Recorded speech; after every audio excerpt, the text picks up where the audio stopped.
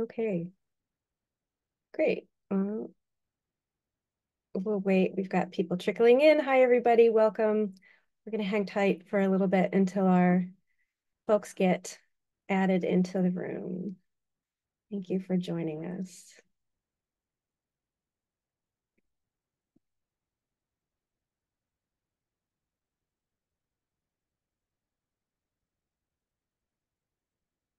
All right, just watching that ticker move up. I'll go ahead and get started then. So welcome, everybody. Thank you so much for joining us for Transforming Research with Data Curation Practices. And I especially want to welcome those of us in the US on our election day. We hope you've found time to go out and perform your civic duty or have a plan to do so later. My name is Gretchen Gigan. I'm the Member Experience Manager at the Center for Open Science. I work primarily on the Open Science Framework, or OSF, which is our platform for open scholarship and sharing at all stages of the research lifecycle.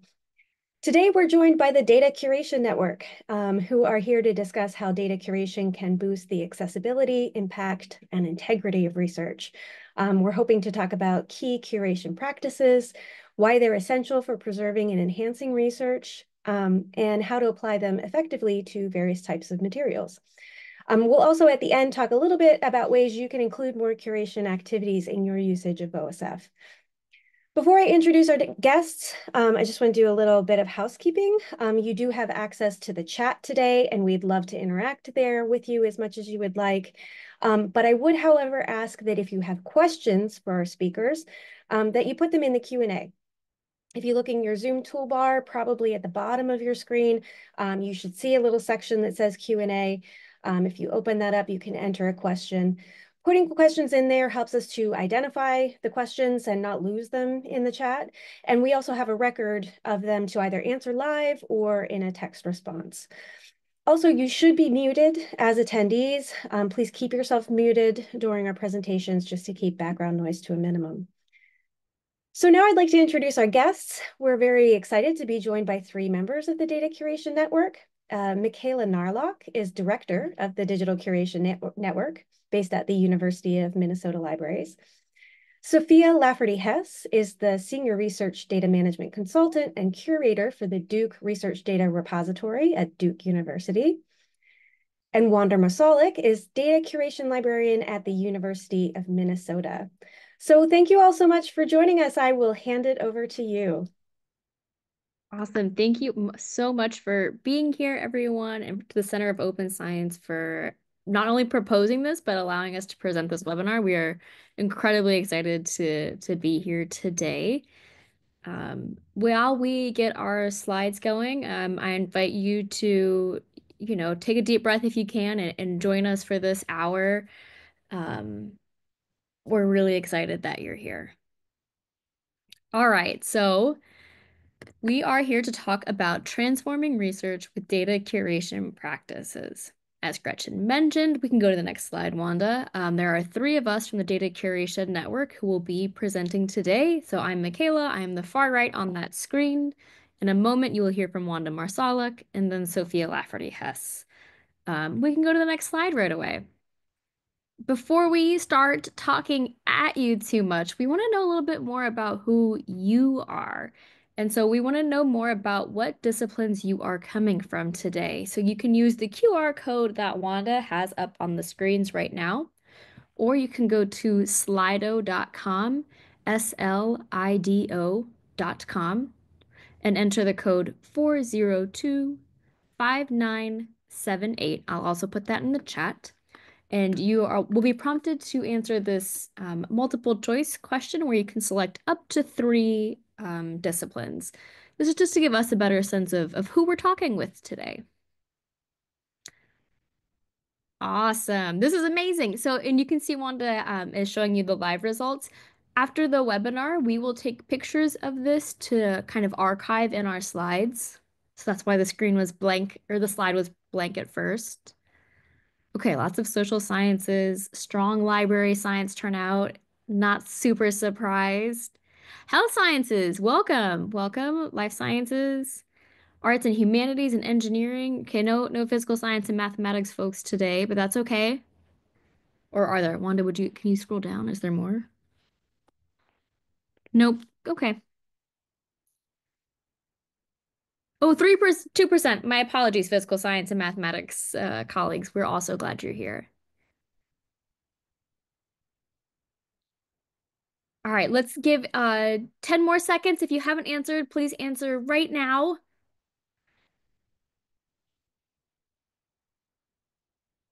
And we are going to slowly transition to our next kind of get to know you question. So you can see Wanda is launching the next question. The next question is, what is data curation to you? You're from It's Complicated. That's funny. Sorry, somebody in the chat just wrote, I'm from It's Complicated. So our new question is, what is data curation to you? This is a free text response, but we are going to be creating a word cloud. So we recommend a few words, maybe a phrase, not whole paragraph that you may be able to write at the end of this session. Metadata, getting ready to add data to our pod. Yes, that data publication process. Love that. A lot of work. Oh my goodness, so relatable. This is amazing. Ooh, skill. I like that. There's a lot of great words coming in. I'm all for this.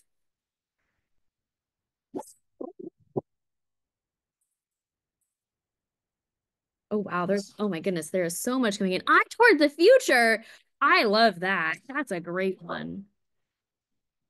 Important, adding value, vital, time consuming. Yes. It is certainly not necessarily a quick process. So I see a couple more participants are still typing. Um, Preserving and archiving data. Yep. Yeah, this is really great. So one of the reasons we wanted to ask this question was not only to get a better sense of kind of what expertise you all are bringing to this um, webinar, but also just to kind of get a gut reaction of how are you perceiving data curation and what can we add with our presentation that's forthcoming. Ooh, someone wrote memory making in the chat. I like that. All right, 10-second countdown. If you're still typing your response, get it in now.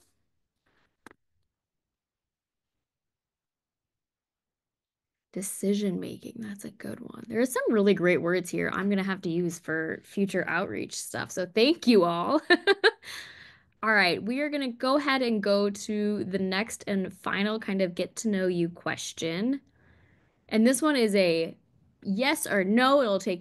It'll be very easy to answer. We want to know, is this the first time you've heard of the Data Curation Network or the DCN? Um, we just kind of want to get a gut reaction. Do you know all of this already? We don't want to be lecturing you if you already have heard of us. We could kind of skip through some things. So this is super great. So I don't know if anybody's just joined the conversation, but you can vote in this at slido.com with the code 4025978, or you can use the QR code in the top left of the screen. Okay, so about 2/3, this is your first time hearing about the DCN. Welcome. We are so glad to make your acquaintance. Okay, closer to half and half now, but still pretty cool. All right, 10 more seconds, and then we'll keep going.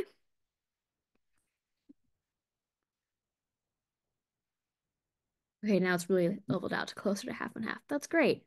We're always happy to see familiar faces and friends. All right, we're gonna dive in now to the webinar portion, or our kind of presentation portion, I should say.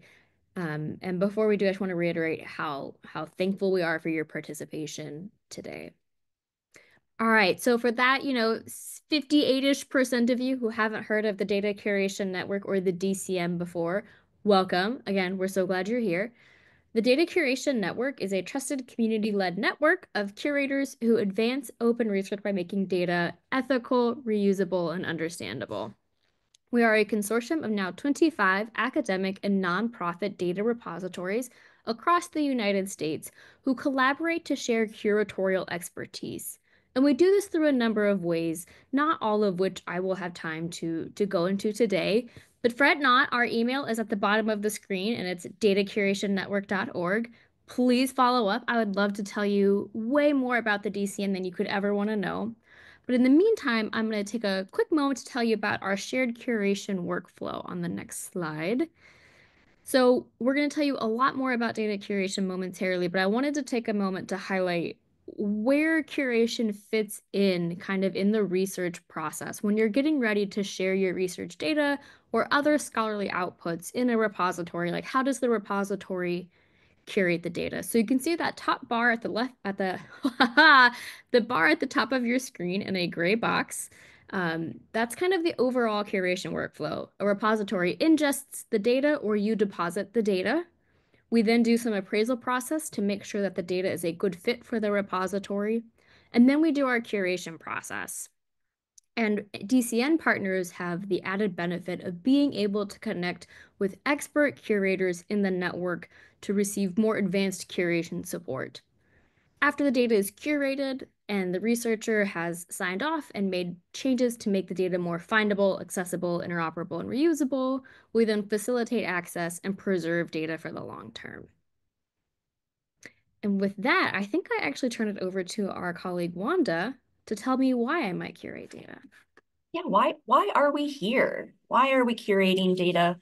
What's important about this? What's the value add? Is there a value add? And all that good stuff. And I just want to make sure that folks can hear me. I could just get a thumbs up from Michaela. Thank you. All right. So data can be messy. It can be incomprehensible and lack context. And as we see in this data set, there's no variable labels in the first row. And if we were to discover this data, we wouldn't know we wouldn't be able to reuse it. We would not have any idea what these rows or columns are, units of measurement, anything like that. And so as some of you had said in the earlier poll, there can be a lot of cleaning. There needs to be context and lots of things like that. Also, why curate? Digital file formats are also constantly at risk. File formats can become obsolete. For folks who may remember these floppy disks, and then we got smaller floppy disks that were not so floppy. I've recently seen people making like chain mail out of those 3.5 or those 3.5 disks. So lots of things to be done with them, but not as they were intended. And so we want to make sure that we're focusing on formats. And most data is not even discoverable because it's living on a computer or maybe even in a file cabinet. A colleague of ours conducted a qualitative study of public health researchers' information management needs. And one of the participants had all of their past research records in paper format in a file cabinet in their office. And now that person is retired, so who knows where that data lives. Also, I can really appreciate this, this screenshot of this computer. The plastic, I don't think it was originally yellow like that. It's deteriorating, you know? And so we just want to make sure that we're conserving and saving our data in formats that we can open. So what is data curation? As defined by the University Illinois School of Library and Information Science, data curation is the active and ongoing management of data through its life cycle. And interest and usefulness to scholarship, science, and education curation activities enable data discovery and retrieval, maintain quality, and add value, and provide reuse over time. I want to highlight this definition, I wanted to highlight in this definition the phrase reuse over time. In other words, we can't just think about sharing this data once or even curating it once. We have to think of this sharing and curation process as an ongoing process, especially as the scholarly outputs are reused. Put another way, data curation is akin to work performed by an art or museum curator. Through the curation process, data are organized, described, cleaned, enhanced, and preserved for public use, much like the work done on paintings or rare books, to make the work accessible to the public now and in the future. I wanted to highlight here that data curators are well positioned to not only provide feedback on what should be openly shared openly, where the output should be shared, and what, if any, access restrictions might need to be placed on the data. It is the role of the data curator to support researchers in this effort by providing different levels of curation support. I've heard it once described as curators are a friend of the researcher. And so who is involved in curation? Data curation is a partnership between researchers, repository systems, and data professionals and curators. None of this is done in isolation. We are working together towards the same goal. We're working, towards that fairness and findability, accessibility, interoperability, and reusability. There are different levels of curation. And while presented as sequential, no one level is necessarily ideal or better than the other. Just that data sets can be reviewed at different depths and will impact the findability, accessibility, fairness of the data. And I'd like to emphasize that each level will have different costs and benefits. So the level 0 it's just deposited and as is. Level 1 is the record level curation, where we look at metadata checks for increased findability.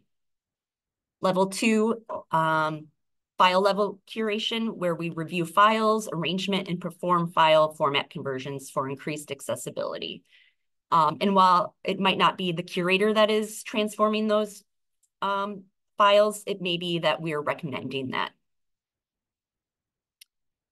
Level 3, documentation level curation, is a review of the documentation and requesting or adding missing information for increased reusability. And then level 4, data level curation, where we've done all of these things. And then we additionally open files and review data contents and may annotate or edit the data for accuracy or interoperability. And like I previously said, no one of these is better than the other. It can be a combination, and it's actually it's a negotiation between curators, repositories, and the researchers. And this could be due to time and capacity constraints, knowledge constraints, or even just the needs of the data. The simple fact is that not all data needs to be kept forever and curated really in depth. We need to accept this and know when to curate the record and keep on going. This also depends on that partnership that I mentioned in the last slide, or iterations between different collaborators, as we saw in the previous slide. If a data author does not reply to a curator's questions, it's difficult to move past the level 1 or level 2 of this levels of curation. And so I tend to think in music lyrics, and this was reminding me of Bonnie Raitt. That song, I Can't Make You Love Me If You Don't. So I just needed to, for some levity today, I've changed these lyrics up a bit. And so I just would like to recite this here for you. Again, think of Bonnie Raitt's I Can't Make You Love Me. I was first introduced to this song on Days of Our Lives when Bo and Carly, there was something going on between them. I don't know if you remember that back in 1992, 93 or so. But here we go. Because I can't make your data more fair if you don't. You can't make your data more fair if you won't. Curating in the dark in these final hours, I will write down my questions and recommendations, but you won't. No, you won't. I can't make your data more fair if you don't. All right. Thanks for being a part of that with me. And so ultimately, the added value is that data is easier for future users to understand, more likely to be trusted by users, as well as the larger scientific community, reproducible, citable, cost-saving, and something you'll hear a lot throughout this is fairness. And again, I think we're all familiar with this, but I just want to reiterate because it's important. FAIR stands for findable, accessible, interoperable, and reusable. All right, I think now it is Sophia's turn. Yeah, thanks, Wanda. You're always such a tough act to follow. I did not write a song for my section on resources. But yeah, I'm now going to talk a little bit. I'm Sophia Lafferty Hess about some of the resources that the DCN has created or that we've helped to make space for others to create. As we said, we're really focused on community. So I'm going to talk through these, but I first want to emphasize that these resources are currently written primarily for the audience of a data curator who is actually working within a repository. So somebody like myself or Wanda. And it's a slightly different perspective than a researcher who may be curating their own data, but we think that there is a lot of utility across audiences. Next slide. So the first resource I want to share is our curated model. These are the steps that we in the DCN take whenever reviewing a data set. But I also want to, again, emphasize that the data curation process is going to look different in different repositories, and it may even look different across different data sets within the same repository. But what I like about the curated model is it's a conceptual way to think about common steps in curation. So curated is an acronym for these series of steps, including first, checking the files and reading the documentation. This is where a curator might be creating a file inventory, doing risk mitigation, making sure that data can be openly and ethically shared, or doing some of that appraisal or selection. After you check the files, then you're understanding the data or trying to. So this is where you're digging deeper and you might identify some quality assurance issues. Or one of the things I'm really focusing upon is making sure that the documentation is complete for someone else to be able to properly interpret those files. After you do check and understand, that's where you're going to be going back and communicating with the researcher or depositor and requesting any missing information or changes. After you have that conversation, then a curator might actually be augmenting the data set. So this might be enhancing some of that metadata, maybe adding enhancements to a README file, signing those DOIs. Next is transforming file formats for reuse. So Wanda already mentioned how some file formats don't last forever. So curators might be making recommendations or even potentially transforming files themselves from kind of proprietary formats into more open standardized formats. And then finally, E is for evaluate for fairness. So this is again where we're taking a step back and kind of looking at the entire data package to make sure that it aligns as best as we can with the FAIR guiding principles. And then finally, D is documenting your curation activities. So we want to make sure that we're always keeping a good log and information on kind of the provenance and changes to any files.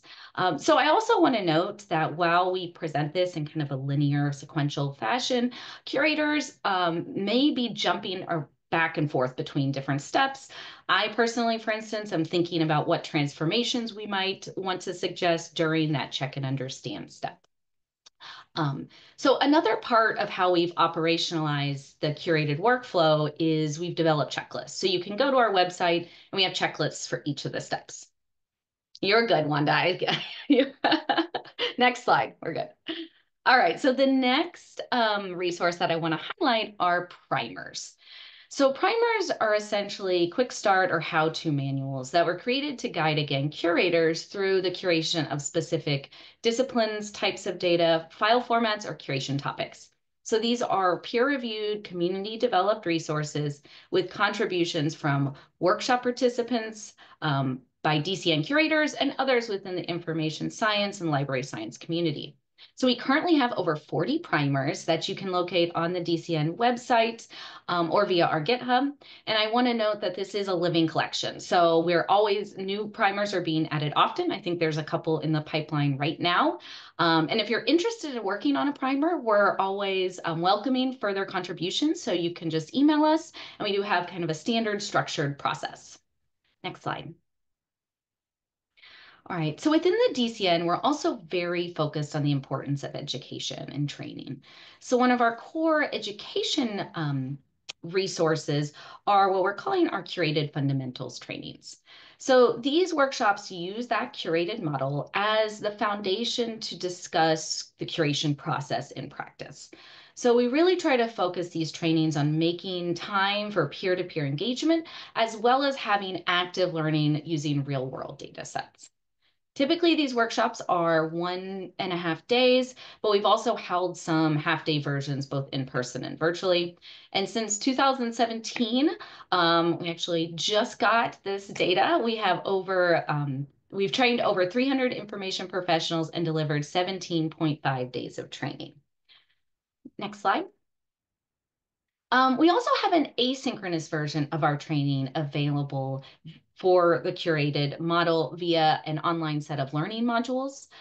This training also includes hands-on activities with the data set and is an introduction, I think a pretty nice introduction to applied data curation skills.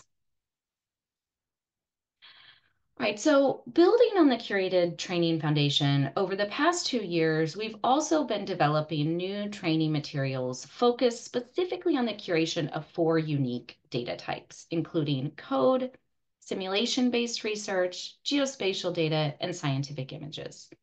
So this work has been funded by the Institute of Museum and Library Services grant. And what we really focused on is, again, wanting to harness the expertise across our community. So we used a cohort model. So each data type had a cohort with 4 people and a mentor. We hosted a pilot workshop in 2023 to test out these materials. And I will say that these trainings are primarily currently focused on, again, that kind of synchronous in-person learning experience.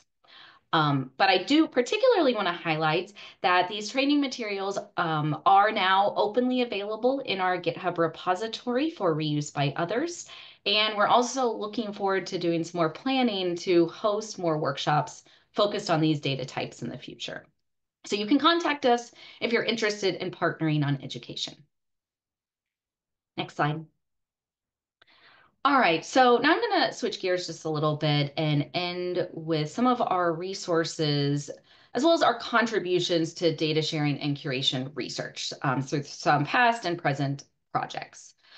So first, in 2016, the DCN went through a process to actually identify and define 47 discrete data curation activities. So there's a lot that can go into data curation.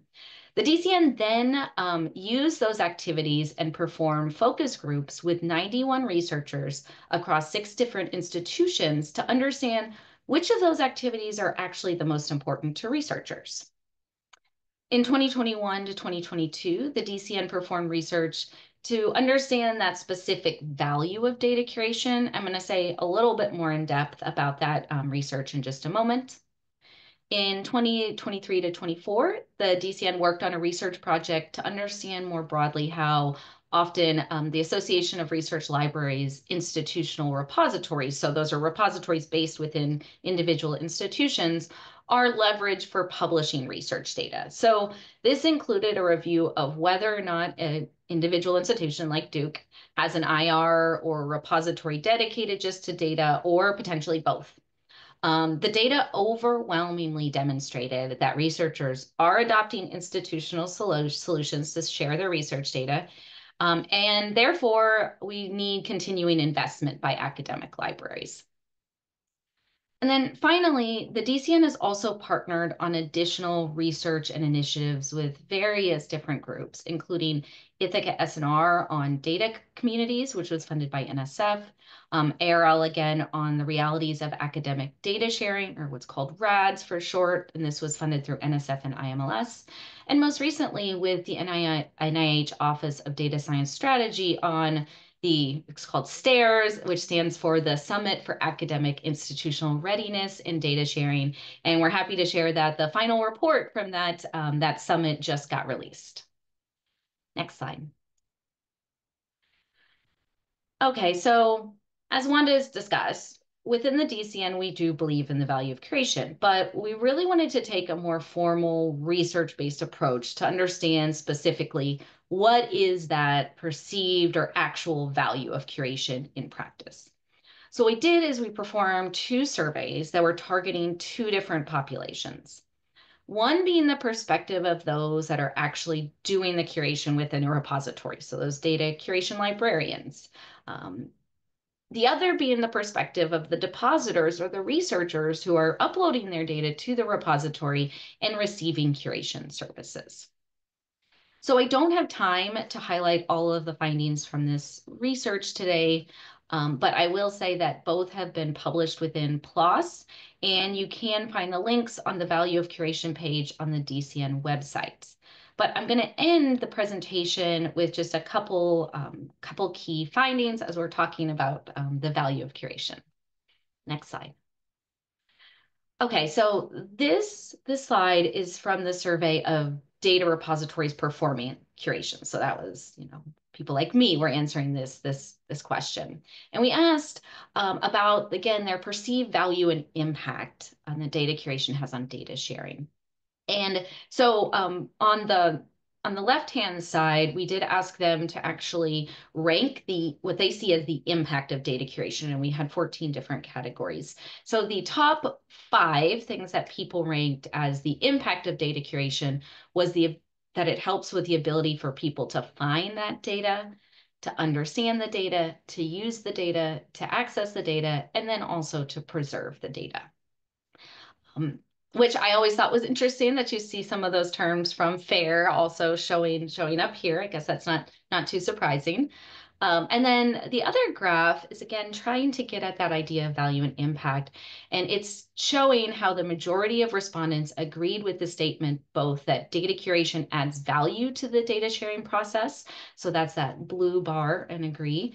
And then that they believe that data curation actually outweighs the effort and cost of data sharing.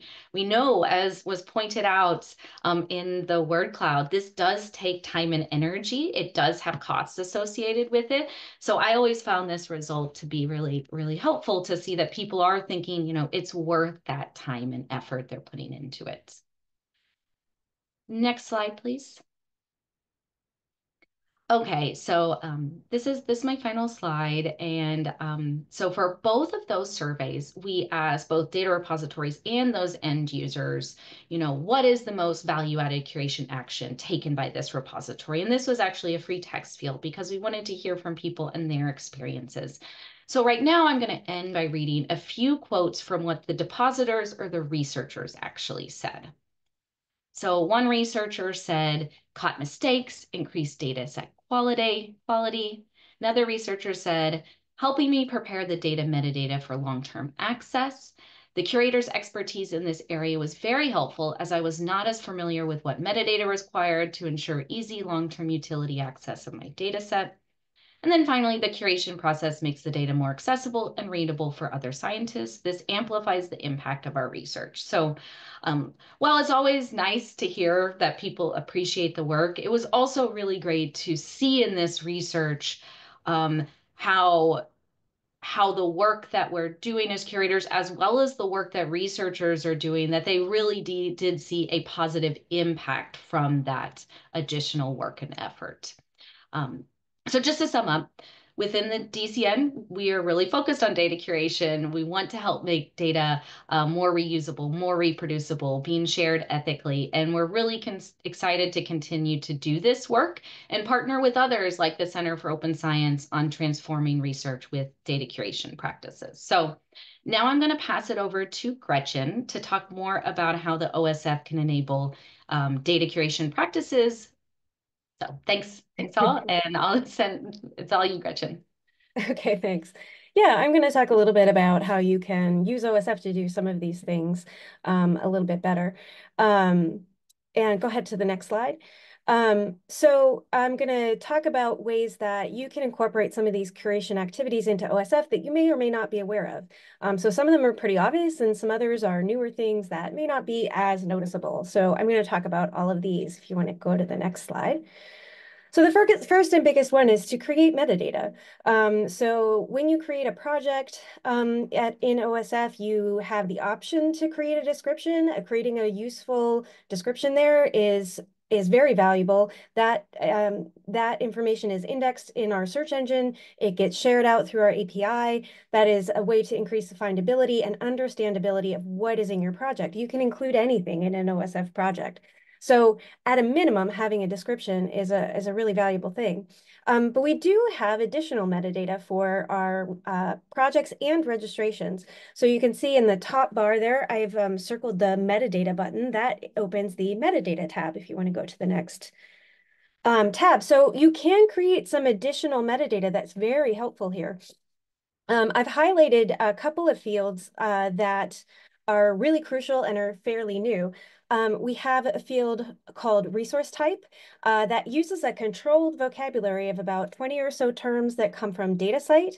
And that's a way that you can indicate with more specificity what is in this project or subcomponent, which is basically a sub-project, a child project of your project. And I'm going to talk about components in a second as well. And this vocabulary includes very specific things like study registrations, conference papers, data sets, but it also includes broad things like just image or text or collection so that you can characterize kind of whatever it is that you are putting into this project. And then this data, this metadata field is filtered in our search engine. So it really helps people to at a glance understand what your content is and to be able to find it. There's also the ability to add a language and funder information. But one of the really important pieces of metadata to add is a license. So we do have a set of licenses that you can choose from. You can also write your own license if that is what you need to do, although it's not personally what I would recommend that you do, but you can. And just like the other metadata, you can set the license at the component level. So if there are things in your project that have different kind of terms of use with them, you can apply that at each level if you use the components to organize your project. You can go ahead to the next slide. As I mentioned, you can create that metadata at the project level, at the sub-component or child project level. You can also create it at the file level. So there is a limited amount of metadata that you can create at the file level, but it is, again, important. You can give it a title, which is different than the file name, which is sometimes very useful. You can, again, give it a description. You can, again, name the resource type.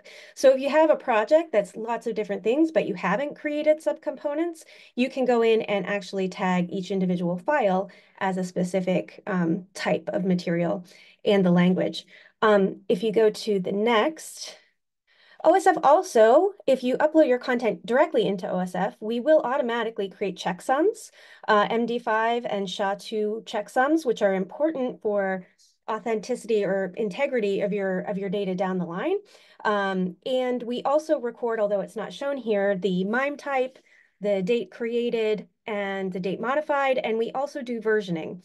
So if you upload a new version of a file, we will keep both of those files and we will show you the kind of audit trail of how that happened. And these can all be really crucial later on for piecing together the story of the data, how it was created, what it is, and how to interpret it. If you go ahead one more, in addition to that metadata that's built into the OSF, we also have a new feature where you can use one of these community-created metadata templates. And these templates are for very specific discipline communities for the most part, and we're always interested in adding some more of these. But there is one that's just called OSF Enhanced Metadata. If you go ahead and click forward, that actually gives you access to a number of properties that are in the DataCite metadata schema, if you're familiar with that are not part of the kind of general OSF metadata. So you can go in and you can add some really descriptive, really detailed and specific things like types of contributors, types of descriptions, specific kinds of dates for different activities that happened. And again, that specific metadata template can be created at the project level, at the component level, or at the file level. So you really have the ability in OSF to create a lot of robust metadata, although it is not maybe immediately obvious if you're only using OSF casually and haven't explored these features. So if you go to the next slide, OSF projects in particular also feature a wiki, and it's not always used. And I think that that's a shame because the wiki is where you can go in and really create your README content. You can create content that explains what you will find in this project, that tells people how to interpret it, what you mean by certain terms.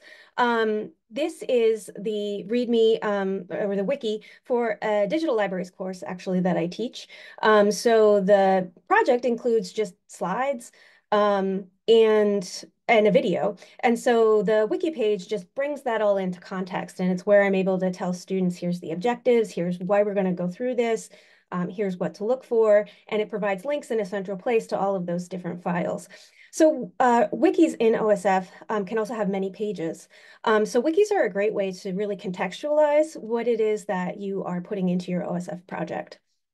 If you want to go forward.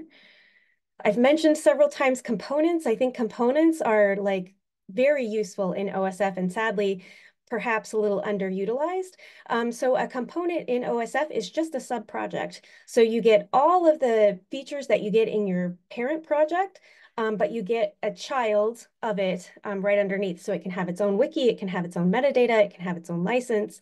But it's a great way to organize your content. So as you can see in this template, there's place for hypothesis, place for methods, a place for your plan, your analysis plan, your actual data. And so using those components is a great way to keep your OSF, from becoming your junk drawer and actually having it all kind of in neat little dividers for everything. If you want to go forward. And then the last thing that I'll mention about OSF, a lot of folks like to use our different storage add-on locations, which is great. You can connect OSF to your Google Drive or your Box or wherever you may be storing your files. A lot of institutions like that because they want folks at their institution to use those specific research spaces. But it can be problematic. As you can see, this is just kind of a dummy collection that I use for demonstration. And I connected a Dropbox account some time ago, but I no longer have valid credentials for that Dropbox account. So if this is something that's going to happen, if you're using OSF now and you have access to and you're perhaps giving access to a personal or institutional drive, OneDrive or Google Drive, as you are kind of rounding out and doing your curation and finishing up your project, you might want to consider moving that into something that is more stable. So native OSF storage. We also link to some data repositories like Dataverse and Figshare. And this is an area where we're doing a lot of work right now. We have an NSF grant to really build out our integration features and make them much easier to use. So keep an eye on this space. There's going to be lots more options for these kinds of things moving forward. If you want to go forward one slide. So the other thing I want to talk about just briefly is our institutional curation features. So we do have an institutional membership program, and we've been working on a lot of things to actually enable more of this curation, collaborative curation work. If you go to the next slide. Our institutional membership at OSF, if you're unaware of it, you can find out more about it at cos.io, look under tools, and we have information there about our membership program. But basically what it is we integrate within institutions' authentication service, single sign-on, to verify who their users are. And then if you go to the next slide, we can identify all the content created by creators at the institution and aggregate it together. So you can see what's going on at your institution. If you go one more slide forward, we also put the institution's name and logo on individual materials. I think there should be one more animation here. Yeah, there you go. So in addition to being able to, look at it and verify who this user is, that they're really part of this community, it also puts the identifier on this material. And as we share the metadata out to DataCite or through our API, those institutions are marked are a part of that metadata for that material that goes out.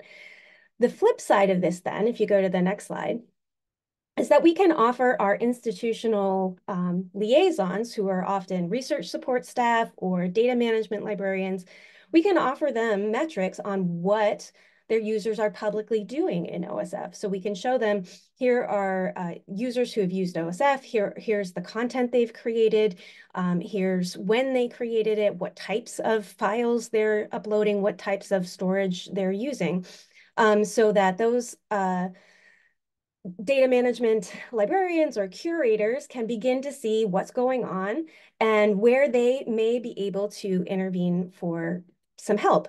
In addition to this is a new feature that we'll be rolling out in the next month or so for all of our institutional members. And soon after that, we are going to start our next part of that process, which, if you go one more slide, is a curator role actually in OSF. So this is going to be building off of the current workflow we have for Sometimes we have some registries and preprints that are moderated by communities. So it's taken that idea of having someone who's a point person for the institution, be able to see what's going on, and then being able to interact with the creator if they choose, and if the creator chooses to work with them.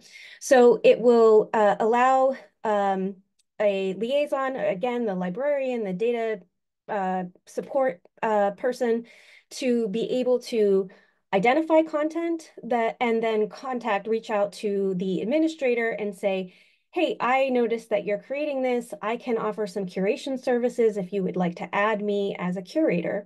The curator role then will be added to the project by the project admin, and the curator can help with the metadata. The curator can help with that file reformatting, can help with the organization. And they have that access to the content, but don't get added to the bibliographic citation or anything like that. They can be given the access for a limited amount of time and then removed if that is what they would like to do. We're also looking at how it can be enabled from the other side, so that researchers who are part of these institutions can be notified. There's a curator from your institution if you would like some curatorial help.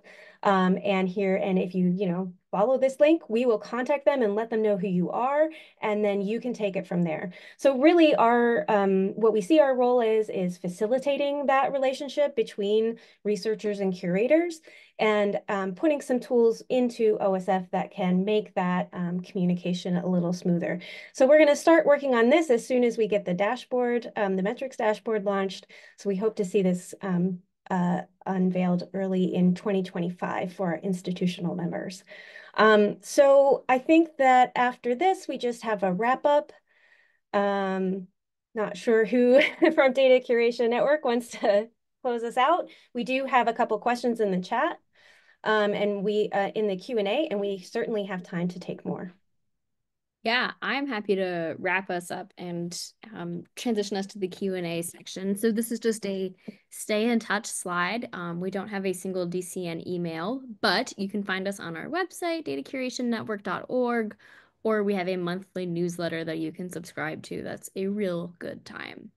And so with that, I'll transition to the Q&A. So I'm gonna actually read them in reverse order because we have a follow-up question for our second question. So Nicholas, oh, am I allowed to say names, Gretchen? Okay, cool, good, because I just Yes. did. Nicholas wrote, regarding the data curation primers, do you have examples of content domain specific primers, as opposed to discipline specific, method specific, or data type specific primers? And I'm not gonna lie to you, Nicholas, I think I need a little more clarification as to could you give us an example of what you might be thinking of in the chat or the Q&A? And then Sophia, Wanda, and I can answer the question a little better. But the short version is we're always accepting suggestions for new primers if you would like to help write one. And Nicholas, I think you also could raise your hand if you would like to just talk, and I Oh. can unmute you. And anyone else who has a question can as well. If you raise your hand, if you don't want to type in, we can answer them that way. I will ask you all to moderate and we could go to the first question. Well, and I Oh. think, Rachel just put a response of highlighting the archaeology data primer, and I think that's could be seen as discipline specific, but it also is domain specific and it has different types of content as well. I'm also wondering, we do have a primer that's specifically just for qualitative data, and we know there's researchers that are doing qualitative research across different disciplines and domains, although that could maybe be seen as a method. So I think we've tried pretty hard with the primers. They kind of started out more format specific, and they've become a lot broader to include different types of research, different types of methods, different types of disciplines, different types of content. So like we have one for clinical trials research. So yeah, if there's other examples of what you're looking for, but definitely would encourage you to look through the list on the website that Michaela posted.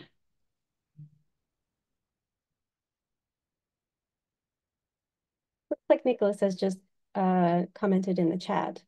not sure how to raise my hand, but as content domain specific examples, e.g. scientific study of religion that spans disciplines like demography, economics, neuroscience, religious studies, sociology, psychology, history, epidemiology, evolutionary biology, and so on. That's a good question. So I'm happy to take the first attempt at answering this, and Sophia and Wanda will follow with their thoughts. My thought is that that's such a good question.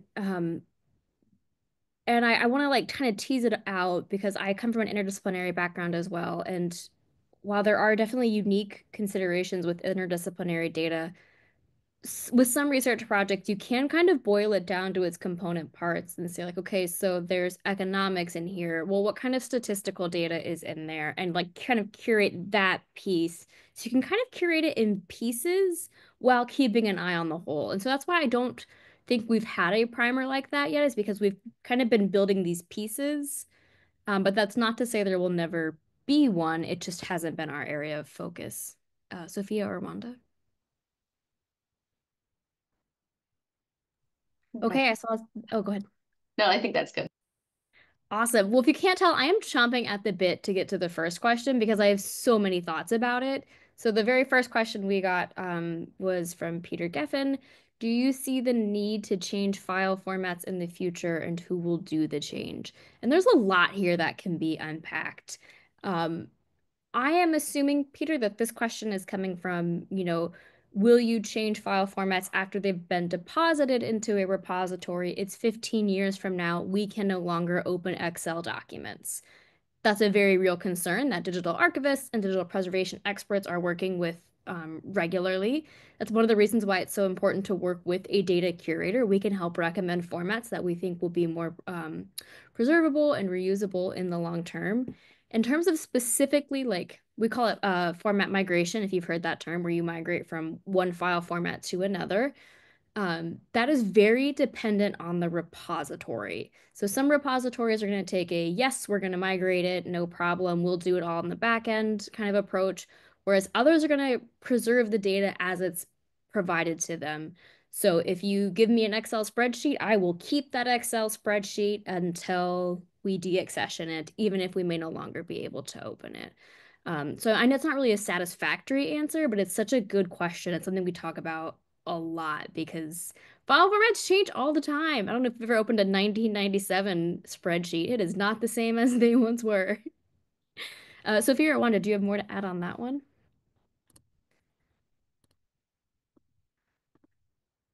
All right, I'll keep going then. So the next one I see in the Q&A from, I sincerely apologize if I mispronounce your name, from Malgorzata. How data curators are similar or different to data reviewers, and could data curators work as data reviewers for journals? This is another great question. I have some feelings, as I'm sure Sophia and Wanda will. See, I'm making you all this time. You got to chime in on this one. I think that they are complementary but different roles. As a data curator, I am looking at your data from the perspective of long-term access, use, and reuse.